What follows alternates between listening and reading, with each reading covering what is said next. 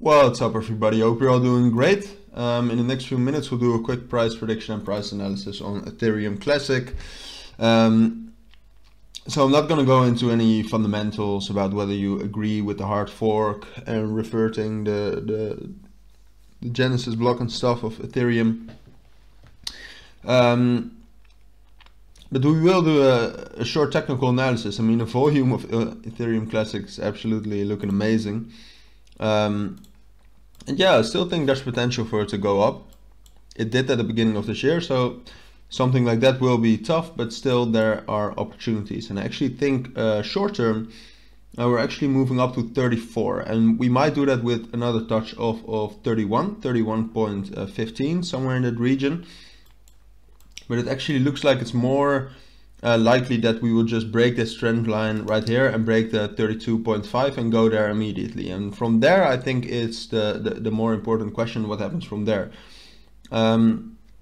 Because we could break it, and if we would break it, we'll probably move up until 35. Probably find some resistance off of there.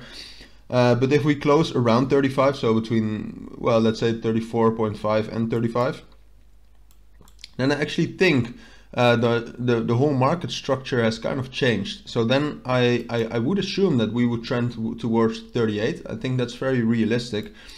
Obviously not in one big move. That'll take some time. You know, we might do something like this.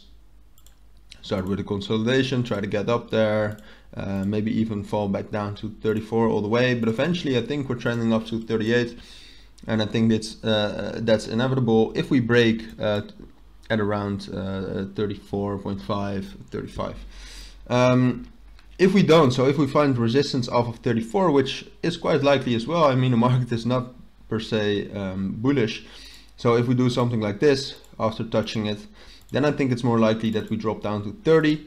Obviously also not in one big move, but eventually drop down to 30 and maybe try again from there. You know, that kind of depends on the whole state of the crypto market and the price action before that as well. So yeah, that's basically my analysis on Ethereum Classic. ETC is the abbreviation.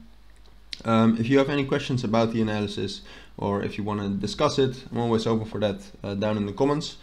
So yeah, as always, this is not financial advice. It's just my opinion based on a technical analysis. But having said that, thank you all for watching and listening, and I hope to see you all in my next videos.